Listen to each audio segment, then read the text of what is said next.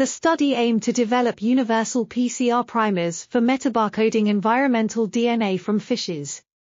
Primers were designed using aligned whole mitochondrial genome sequences from 880 species, supplemented by partial mitogenome sequences from 160 elasmobranchs, sharks and rays.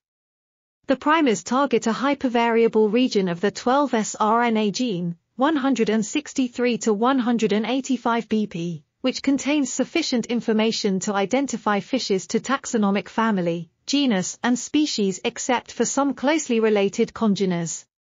To test the versatility of the primers across a diverse range of fishes, Edna was sampled from 4 tanks in the Okinawa Churomi Aquarium with known species compositions, prepared dual-indexed libraries and performed paired-end sequencing of the region using high-throughput next-generation sequencing technologies. Out of the 180 marine fish species contained in the 4 tanks with reference sequences in a custom database, 168 species, 93.3%, were detected distributed across 59 families and 123 genera.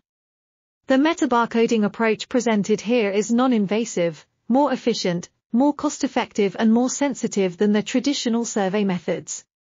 It has the potential to serve as an alternative, or complementary, tool for biodiversity monitoring that revolutionizes natural resource management and ecological studies of fish communities on larger spatial and temporal scales.